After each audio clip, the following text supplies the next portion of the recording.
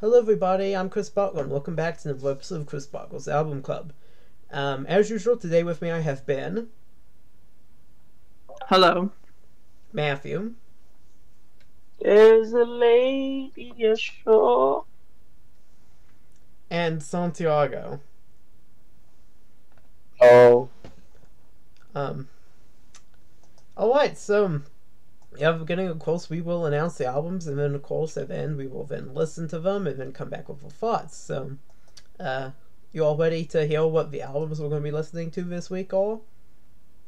yes. Slide into it. Chris beforehand told me that I should be excited about this, so beforehand, but I'm actually pretty scared what he's gonna give me. Ooh.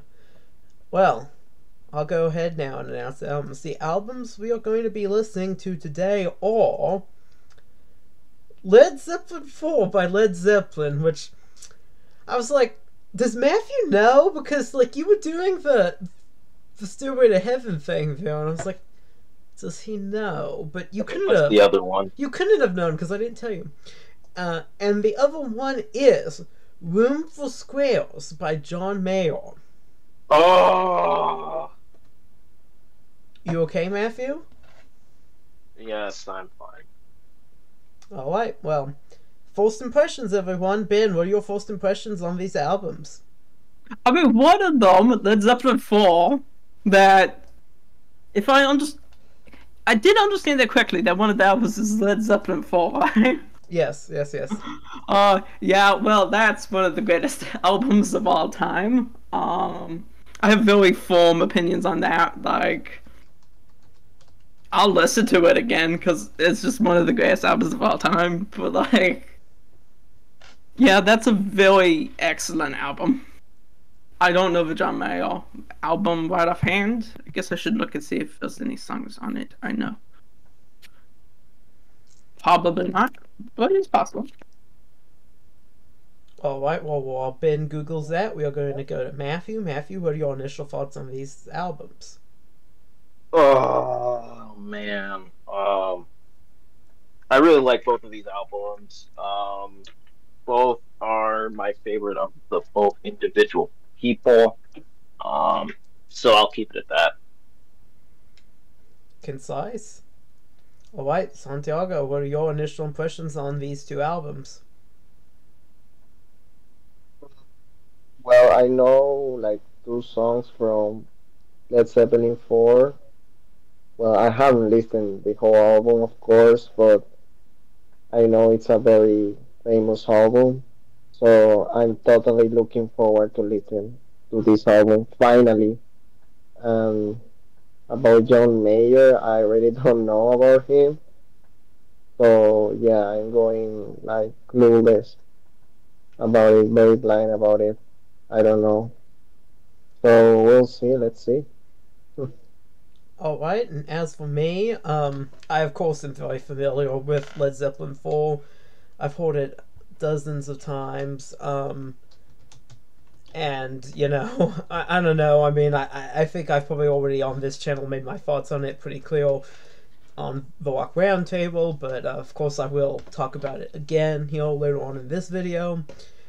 And as for John Mayer, well, I'm not really familiar with this album or this artist at all. I've heard of the name, but I just really don't know if it will, you know, jive with me or not. So I'm going to listen in and we're going to see how it goes. Of course, I mean, it's almost certainly, in my opinion, probably not going to match Led Zeppelin IV, but I want to see kind of what's up with this album and if it's any good or not. So I'm interested to listen to this one. I already, of course, have a good idea what I'm going to say about Led Zeppelin, but I should be able to find some new stuff to talk about with Room for Squares, so that's good.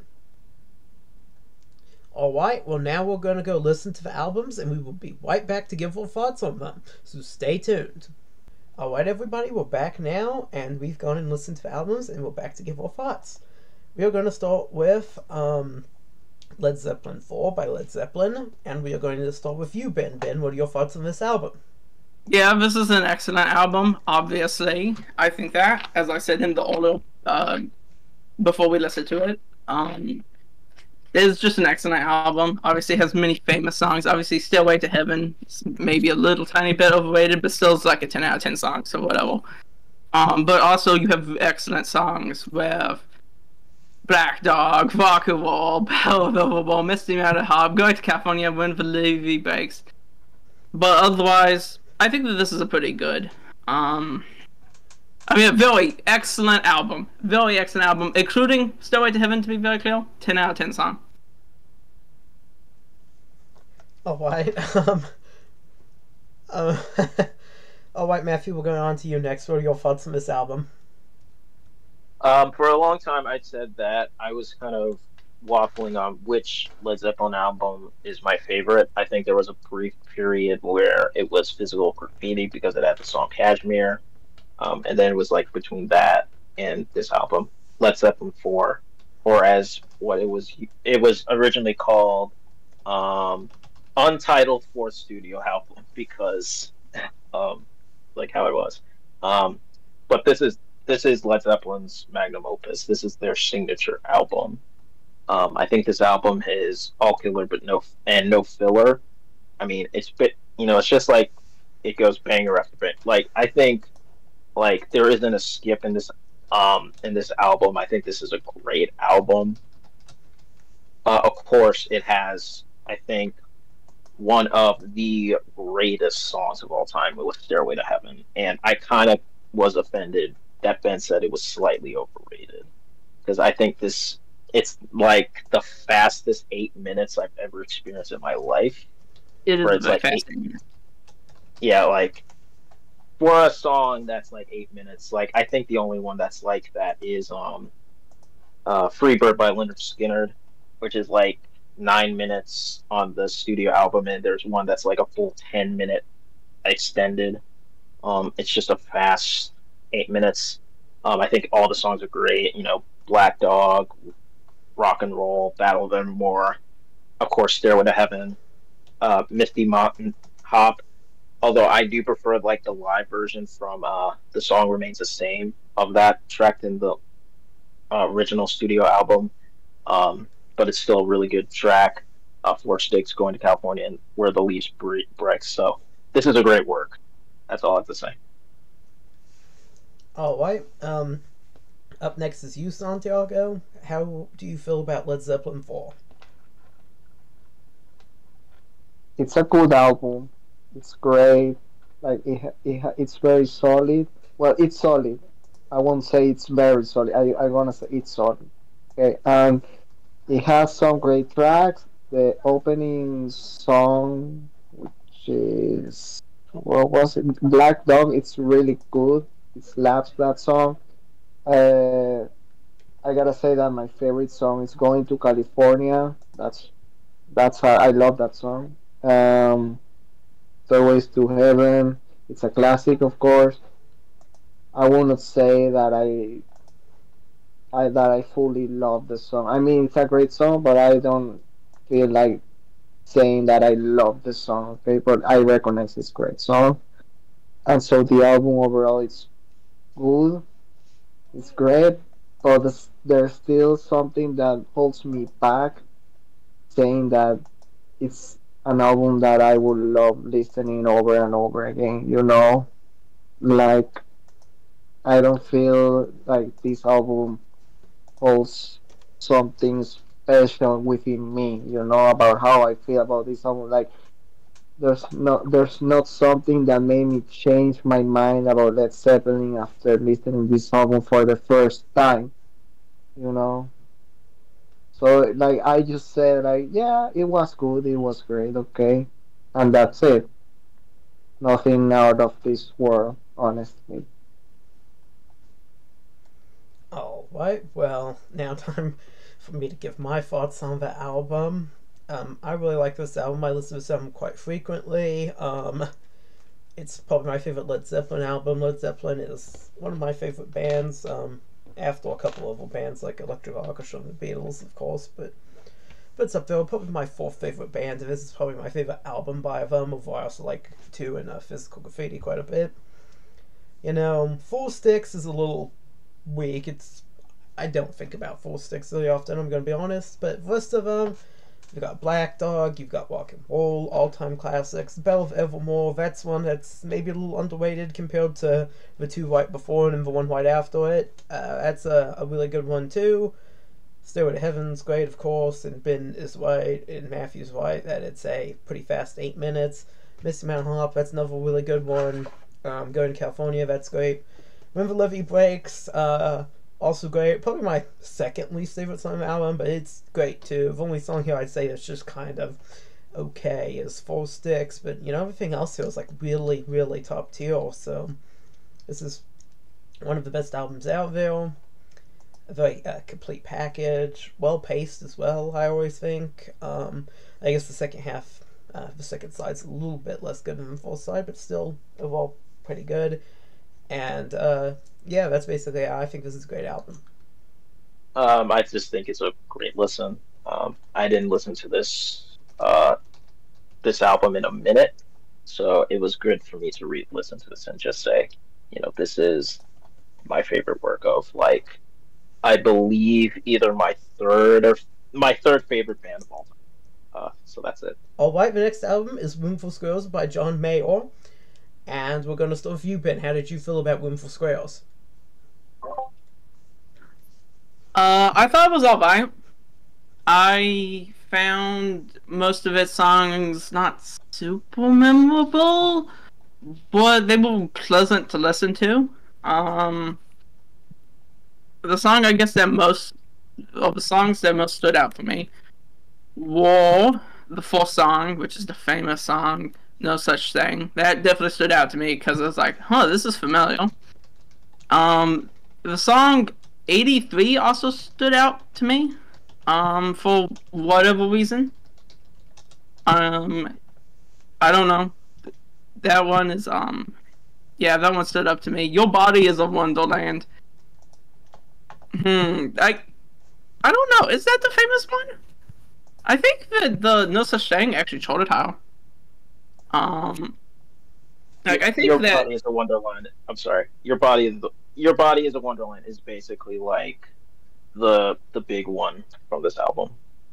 I mean, I remember thinking that, like, it was okay. Like, I can definitely see people being unhappy theoretically about the way it talks about the woman's body, but I don't really think it was a problem, honestly. Some of you all might disagree. I didn't find it gross. I can see why people would, though. But I really don't think it was. I mean, it seemed to be pretty sincere, or sounded very sincere, and, like, not objectifying to me. But I didn't, like, spend a bunch of time with it or anything, so I think altogether this album was fine. Alright, we're going to be moving on to you, Matthew. What were your thoughts on this album? Man, I really like this album. Like I think I was telling beforehand to Ben that after I listened to both these albums, I actually had like a tough time because I actually really, really enjoyed both of these albums. Especially with this one, Roomful Squares, which is my favorite John Mayer album, which is his first one. My favorite track of this is No Such Thing. I just love the vibe of it. It's like a song that my mom likes, especially the I wanna run through the halls of my high school. I wanna scream at the top of the house. You know, she always likes that part. But like I always like really like I just really like the songs. I really like White Georgia. I like My Stupid Mouth. I think my second favorite song of this album is Neon. I just like how the guitar works, like you know, all that. So I'm like, yeah, I really like that. I like I think it's City Love. It's like da, da, da. I like how the feeling of it's like you're driving, maybe you're by yourself and stuff. I like 83. I like Love Song for No One, and I like St. Patrick's Day. And I'm like, the only song, coincidentally, that I just didn't care for is, coincidentally, Your Body is a Wonderland. Not because I think like the the moral objections to it. I just never really was interested in that song. Like, as a John Mayer fan, I never cared for it. So, but yeah, I really enjoyed Room for Scares by John Mayer. Um, Santiago, what were your thoughts of this album? I didn't feel anything for this album, honestly. I really didn't feel. Yeah, like to be honest, the album felt too long for me. Like it was so long for what, like, and all the songs were just okay to me, like not bad, but at the same time, it's like I just didn't feel anything for it. And I would say it's just a good album for, leave it in the background, just to put music in the background while you're doing stuff, and that's it. There wasn't any song that stood out for me, so yeah, that's what I have to say about this album overall. Alright, my turn. Well, here's what I thought about this album. I thought it was decently well delivered. And all the songs I liked on it. I liked No Such Thing. I liked City Love. I think those were the best. I also kind of liked 3 by 5. That's track 8. But I will say, even those songs could have pretty, I don't know, at times a little bit dorky lyrics. Songs I did not like was, I did not like 83. I thought 83 was a pretty stupid song. It was this one time this guy had me listen to this parody song making fun of songs like this. That also had KK in it, and I was just... Chris. Yeah, what? Would you say that you hated the stupid song, because it came out of your stupid mouth? No. Because there's a song called My Stupid Mouth in the album. Yeah, that one was just okay, but 83, I once listened to this parody song that felt more like a parody of Green Day than it did of this in terms of the musical style, but it was like a song that was like, I wish I was younger, and it also had KK from Animal Crossing in it for some reason. And when I was listening to this song, 83, I just couldn't help but think of that parody song. Because this song, 83, it really is the most whiny, wimpy, oh, I wish I was younger, oh, I wish it was the 80s, because I love the 80s, and let's face it, the 80s are they're over, a lot of people overhype the 80s when it comes to, of the past, because, it's, I mean, if you really look at what was going on in the 80s, it really wasn't that good of a time. But also this whole just, oh, I wish I was younger, I wish I was a kid again thing. It's just pretty sappy and also just kind of, I don't know, dumb. I mean, that's kind of the opposite of self-improvement, and, I guess I can understand that, it shouldn't be off limits with songs or whatever, but it just felt kind of, I don't know, stupid, inane, but like, that's that. Also, Your Body is a Wonderland. That song, yeah, that song also kind of sucks. It's delivered well enough, but both of the ones were delivered well enough. I mean, there's nothing on this album in terms of presentation that's particularly grating, but the lyrics would say sort of kind of awful. Not because I think the lyrics are necessarily problematic, but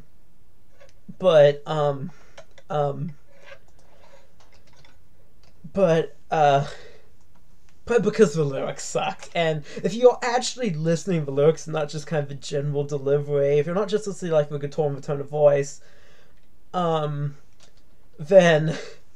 if you actually listen to the lyrics, it's like, okay, this song's actually fucking awful. Some of the songs I thought were all decent enough. I mean, I don't mind some bad lyrics here or there, but there comes some point where just everything, every word that's coming out of the mouth of the song is so cringe, and, it becomes, oof. But first album didn't really have that much of a problem besides the 2 songs. I mean, as I said, it was, 2 bad songs, Your Body's a Wonderland, 83, then 2 really, I think, pretty good songs, No Such Thing, and City Love, even though City Love's lyrics were kind of dumb as well, but it was enough that it walked in my opinion. And then you also had 3x5. That was a song that I thought was pretty good. Why Georgia was also pretty good. And then the other songs on here, like My Stupid Mouth, Neon, etc., were just kind of mediocre, forgettable. So this is an album that's kind of a mixed bag, but even the bad songs are more due to extreme lyrical failings and not presentation failings. You're not really focusing on the lyrics, if you're focusing more on the delivery, it is still presented in a completely more than listenable format. So I do think that kind of, even though I say some of the songs were bad, they're not even as bad as they could be, as they do still have somewhat decent delivery. So I think it's overall a decent album, not like my favorite album, but there's some good stuff on there. And I thought it was like maybe a good album, not like a great album, but like a borderline good album. Kind of similar to the Eagles one we listened to last time. Would you say you would listen to this album before Destroyer or Kiss? Well, definitely. As I said, even the bad songs on this album were delivered, presented in quite a pretty good manner. I mean, even the songs on here that sucked lyrically were presented with a decent presentation. Was everything in Kiss of the Shores, like the lyrics and presentation are both awful. So yeah, I definitely listened to this before anything on Destroyer. I'd listen to any song on this album before any song on that album. Even Beth? Yes, even Beth, which was probably the best song in Destroyer. I would listen to Your Body is a Wonderland or 83. 83 is actually probably the worst song on this album. I would listen to 83 a gazillion times before I listened to Beth once. Okay, you got me there, because I was thinking I wouldn't listen to Your Body is a Wonderland over Beth, because I straight up do not like Your Body is a Wonderland. I don't know if it's because of the moral stuff or I just think it's like overplayed, but I never really cared for that book. It's just so glorgy. It's I mean, it's like stuffing your mouth so full of gumdrops that you can't even swallow. It's just a very interesting way to say that. But anyway, let's move on. Okay, before we move on, does anyone have anything The album else? sucks. Alright, well that answers that question. Okay, well we're gonna move on. We're gonna move on now. Okay, so now we're moving on to who liked what album better. Excuse me. Well, one of them is very obvious. One is very obvious, and one of them is like, someone will have like conflicting feelings. To me, it's quite obvious which album's better, but your mileage may vary, Matthew. No. I was just basically saying one person, it's very obvious which one is better. Maybe three, but one is a bit confused and is in conflict. I am urging you to see the light, Matthew. Neither of these albums sucked, in my opinion, so it's fine. Of course, it's always fine, but anyway. So now, which album we think is better? Ben, we're gonna start with you. Which album did you like better? Obviously, Led Zeppelin IV.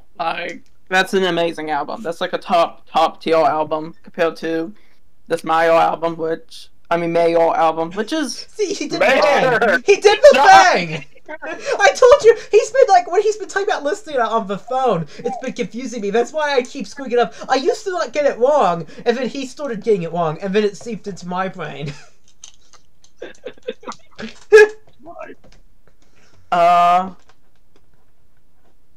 Yes, anyway, I obviously think that Led Zeppelin IV is better. Alright, Matthew, which album did you like better? Oof. Okay, so in my day-to-day, I listen to Room for Squares more than Led Zeppelin IV. I would say I listen to No Such Thing almost every other day of the week. It's one of my favorite songs of all time. Odd days or even days? It depends, honestly. Um, that being said, Led Zeppelin IV doesn't have like I listen like no such thing. I if I did a list of favorite songs, I may have no such thing higher than Stairway to Heaven. But Stairway to Heaven is like one of the greatest songs that ever created. Um, and um, and it doesn't have a weak track. And the weak track on Rooms for Squares is Your Body's a Wonderland for me. And Led Zeppelin doesn't have Sick Again, which is, in my opinion, the worst Led Zeppelin song of all time. It's their Run for Your Life. So, with that being said, I'm going to pick Led Zeppelin. So yeah, Matthew, I'm glad you've seen the light. Finally. I have seen the light. Light, but it was light, tough for me. light, in the light. Alright, Santiago, which of these albums did you like better? Well, the Room for Squares, it's like trash next to the next to the Led Zeppelin album. So yeah, like of course I will go for Led Zeppelin album. You know. Clean sweep. Okay, well, I mean, we suddenly, yeah, clean sweep. It's good. The floor really did need some cleaning, and it's very shiny. You can eat off of it now. With as great of an album as Led Zeppelin IV is, you can't have any bacteria on that now, can you? Oh. Yeah. Great album. So now we're gonna do who picked what. Does anyone want to hazard any guesses as to who picked what? I think Led Zeppelin was picked by any of you. Yeah. I think that Matthew picked the John Mayer album, and Matthew also picked Led Zeppelin IV. All right, well, time for the big reveal. Drum roll, please. Alright, both albums were picked by Matthew. Ben is indeed correct. Any of us could have picked Led Zeppelin IV, of course, but as for me personally, I think I've made this probably clear in the past that I usually pick things that are, I feel like, at least decently new to most of us, whereas obviously 3 of us had heard Led Zeppelin IV before. Matthew just picks whatever he feels like listening to at any given time, which is quite respectable, honestly. Maybe we should be more like him. Yeah, maybe. Maybe. Quite possibly. Also, that includes him not liking Run for Your Life. Yeah, that's true.